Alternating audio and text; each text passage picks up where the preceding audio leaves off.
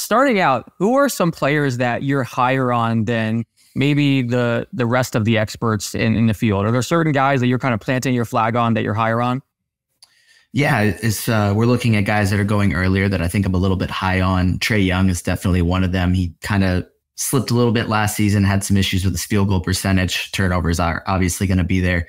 But I think with Quinn Snyder there, kind of rejuvenating the offense is pretty much the polar opposite of what Nate McMillan was running in Atlanta there. So I think Trae Young's going to be able to have not only just a better overall season, but definitely going to shoot some more threes. He's going kind of middle of the second round in Yahoo leagues, most leagues. I'd probably have him as like a late first rounder, maybe first pick of the second round. So just a tad higher on him there. Another guy I really like that's kind of going later is Andrew Wiggins. His Yahoo ADP is kind of in the 90s, but I have no problem taking him in the 70s even. He was incredible to start last season. First month of the season, he was a top 25 player in fantasy basketball. And then he missed a large stretch of games because of an injury turned into an illness. And then he played a little bit, wasn't the same, and then missed the last 2 months of the regular season due to personal issues. Wasn't quite the same in the playoffs, but I'm expecting him to get back to what he was at the beginning of last season, heading into this year. So that's two guys that I'm pretty much coming away with in every single draft. And who are some guys that you're lower on at their cost? Maybe guys that you're avoiding? Ooh, I mean, obviously a lot of the injury-prone guys, quote-unquote injury-prone guys, nobody can actually predict these injuries, but a guy like Kevin Durant going in the first round, or if Anthony Davis, don't really want to spend my first round pick on a guy that might play 50 games. I want a guy that's going to play closer to 70. Second round, no problem getting them, but probably even as good as they are when they're on the court, not really looking to spend my first pick on them. Another guy is Chris Paul. I think it seems like he's going to be able to adjust his game a little bit to fit with Golden State. A lot of guys there, good coaching staff. So not surprised if they make it work out, but I think he's got to sacrifice a lot for it to work. So I'm not sure how well it works for fantasy. And then the Austin Reeves hype train, it's just a little bit too high for me. Everybody seems to be all in on him. I think he's a very good player. He's going to have a really good season, but for fantasy basketball, he's not really doing much defensively. He was already incredibly efficient for a younger guard. I don't see the numbers jumping up enough to grab him where I've seen him going around 75 range at times, sometimes in the 80s. I think he's more of a late 90s kind of guy in my book. Yeah, it feels like a lot of people are predicting an Austin Reeves breakout. Who are some guys that are younger that you could see breaking out, and maybe, this time next year, we're talking about them as being some of the biggest surprises of the season? Are there any guys that you can kind of project to break out? Off the top of my head, the first one that comes to mind is a guy like Jalen Johnson, who it seems like we've seen him get a few starts during the preseason, and he's going to play a larger role in Atlanta after being in the G League during his rookie season and a kind of a smaller role off the bench last year. It seems like he's going to be fighting for the starting job. I don't imagine that he will start this season, at least to start the year. I think that'll be DeAndre Hunter and Sadiq Bey in the front court. But I think by this time next year, he's going to be a starter. They like that he's a playmaking four that's incredibly athletic. He's shown the ability to knock down shots from deep. He's kind of everything that they wanted John Collins to be, but also he can dribble and play make a little bit. So I think he fits really well alongside Trae Young and DeJounte Murray. And he has a fantasy-friendly game because he can get defensive stats. He's going to shoot a pretty high percentage for a guy that's also has the ball in his hands. So I think he's the main guy that I can really think of that I think is going to be much better coming into next season. You mentioned preseason action. How much are you evaluating preseason and taking stock in what you're seeing? And how much are you just kind of sticking to your opinions? I guess watching some of these preseason games, there's guys putting up crazy numbers. How much do you let that sway your opinions, or do you try not to let it influence your rankings too much? I think I don't let it impact. It's kind of a case-by-case basis for me. Obviously, there's going to be guys that have massive games, specifically young guys that have massive games while they're kind of managing the minutes of some of their more experienced players. We've seen Peyton Pritchard have some really good games for Boston, but we know he's not going to be a major part of their rotation this season. So a guy like that, it's nice to see it from a dynasty perspective because maybe one day he can be able to produce, maybe not to that level, but provide some solid production, especially in deeper leagues. But I think it's important to see how coaches use players. I keep going back to Atlanta, but it's easy for me because I'm watching all the games. But a guy like Jalen Johnson saying, okay, like they're comfortable putting him in the starting unit. Okay, Quinn Snyder wants Onyeka Okongwu shooting some outside shots. They like those guys long term. So I think it's more important from a dynasty perspective, kind of seeing how coaches like players and seeing things that they want to see them try and seeing just how rookies adjust to the game. We've seen Brandon Miller play much better than he did during Summer League, which is encouraging for him. I think he's a great guy to take a shot on in the last couple rounds that can end up providing some really good value, probably more later in the season. But as far as, random 7 or 8 year veterans that are breaking out and having big games, not really putting too much stock in that because, it's got to change come opening night. I'm curious, we've seen fantasy football as, blown up and obviously ton of people play it. You with like DFS, Prize Picks, you see tons of talk about football. Fantasy basketball has always had a harder time kind of winning fans over just because you have to check it daily. I think with Prize Picks, we've seen in some daily fantasy, there's more interest in it. But as far as like a season-long fantasy basketball league, that really hasn't taken off in popularity. Do you think there's anything? I know Sleepers tried a few things like you pick one game per week and you can lock that game in, and that's how you can kind of allow fans to not have to check every single day and set their lineup every single day. Or they, there's a lot of different things people have tried. But what do you think fantasy basketball can do to kind of challenge fantasy football or become more popular? I'm not sure if it'll ever be as popular as fantasy football because all the games are condensed into tiny part of the week, and football's so popular. But is there anything that fantasy basketball can do on that front to kind of get more popular or more mainstream? Yeah, I think that there's things that can be done. I think a lot of it is, if you go into a random business, no matter where they are, a lot of the staff are just going to say, hey, do you guys want to do a fantasy football league this year? But you don't really hear about people doing, my work fantasy basketball league. So I think that's part of the reason fantasy football is more popular, especially also just you can see ratings with the NFL versus the NBA. But I think, it's funny. The reason that you mentioned is that people say, I don't want to have to check my lineup every day. But we know fantasy football people are also checking their lineup every day. I check my every single day for fantasy football as well. So it's like I'm consistently looking to see who's available, what moves have been made, keeping up with news updates. So I think that's, I don't think it takes but 10 minutes if you're doing a couple fantasy basketball leagues to set your lineup every single day. But I think it's just a more complex game to play. I mean, fantasy football, you're looking at points, and there is points leagues in fantasy basketball, but I think category leagues is kind of where you're really looking at where the hardcore players are playing. It's, and then you're accounting for a lot more strategy involved there. So I think it's more complex, which might also scare people away. But one thing that I found that's made it easier for me, and I think also just people that may not be wanting to set a lineup every day, like you said, is you can make it weekly lineups in the NBA. You have to account for, this player's playing 4 games versus this player's playing 3 games. And sometimes that ends up, influencing your decision. But it makes it so you don't have to check it every single day if you don't want to.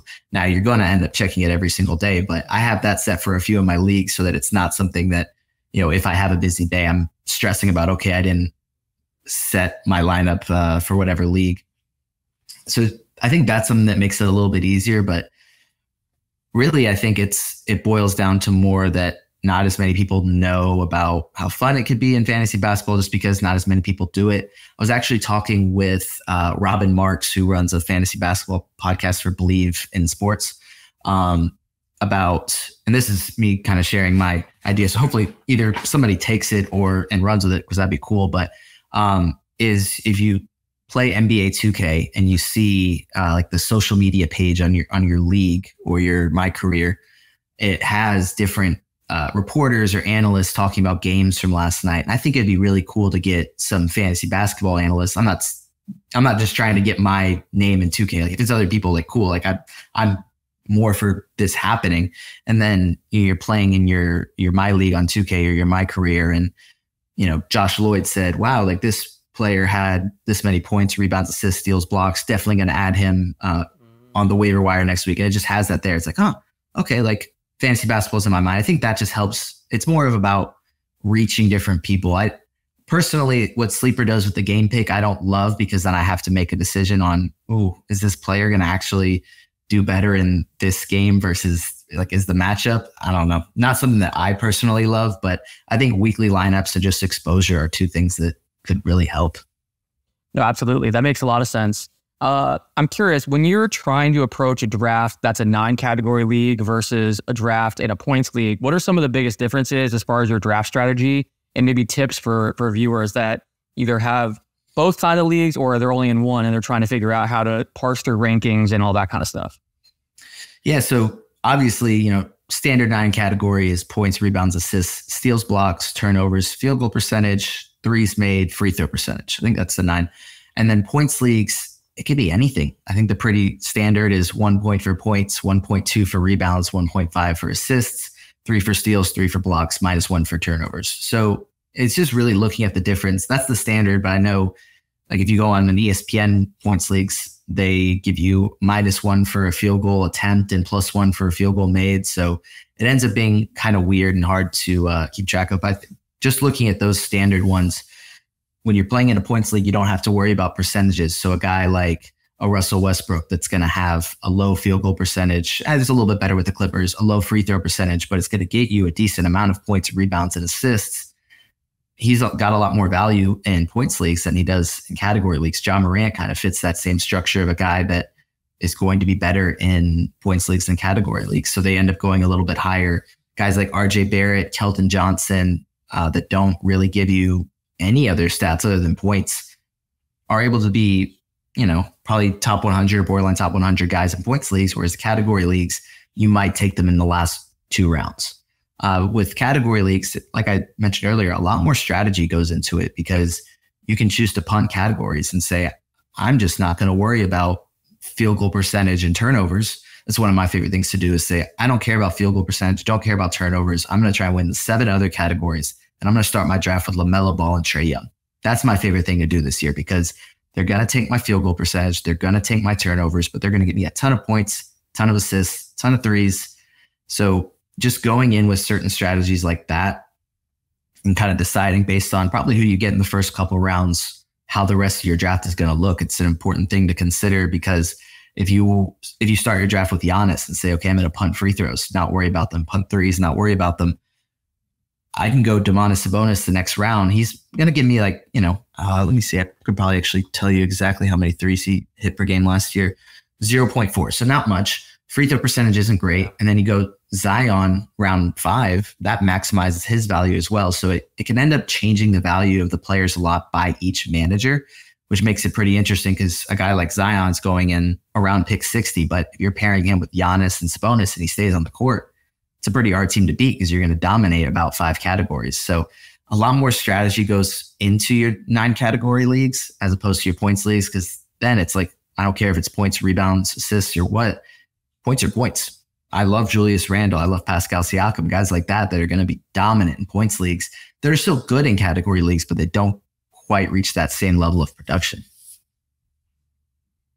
For sure. One thing that I did last year was I joined my first Dynasty basketball league, and that's been so much fun being able to add different rookies. And, I just love the strategy in that too. I basically went and loaded up with a super young team, but other people added a bunch of veterans and they're in win now mode and have, a 1 or 2 year championship window. So I love Dynasty. I would recommend it to anyone that's a big diehard basketball fan. I think it's so much fun. And, it makes it more fun when you're watching the draft and actually scouting these rookies to, draft your team each year. I think it's a ton of fun. So what advice would you have for someone that's maybe entering a Dynasty league and has a startup draft? Do you typically go for young, high upside guys? Are you more of a win now approach? Like, what's your Dynasty strategy usually?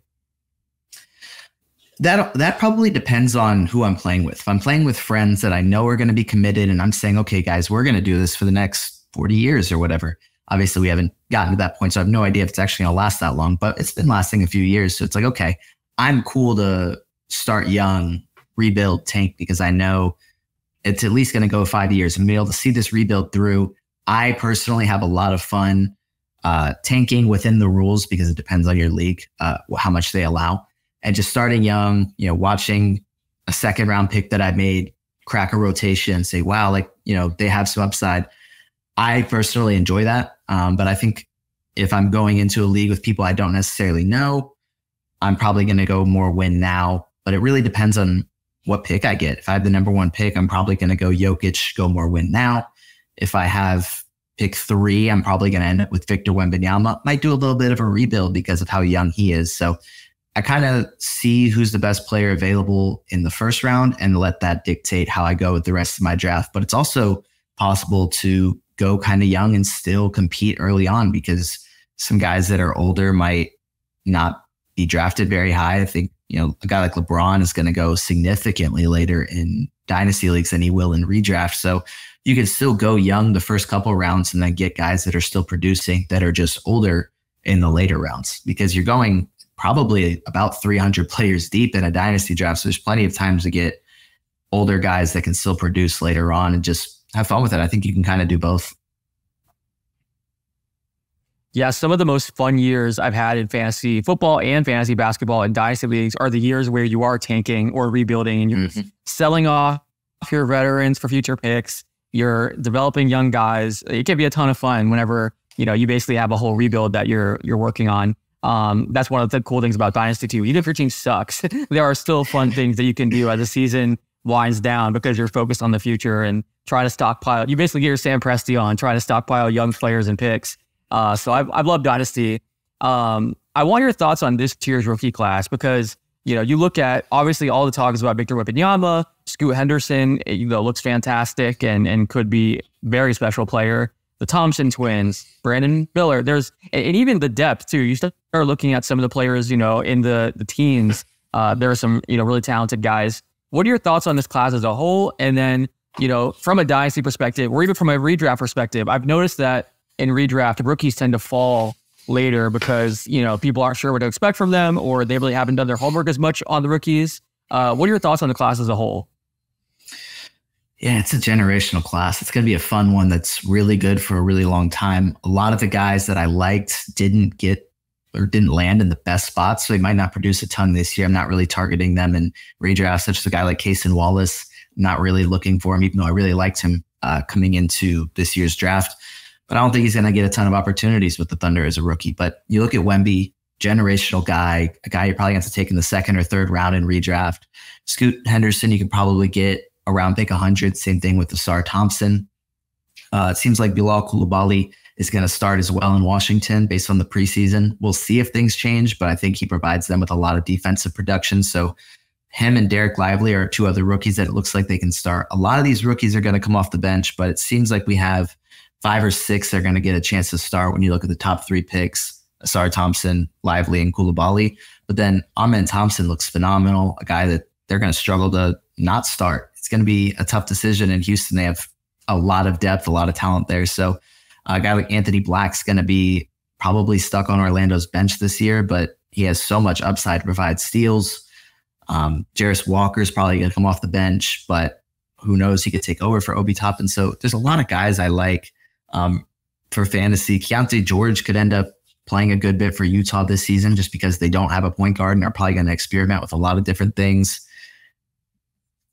It's a really good class. It's a very deep class. We've even seen Julian Strother, who went with pick 29. I think he's had at least 20 points in every preseason game, or maybe he had less than 20 in one game, but he's been phenomenal for Denver. So really good class from top to bottom. I think a lot of these guys are going to end up seeing minutes this year, even if only a handful of them actually start.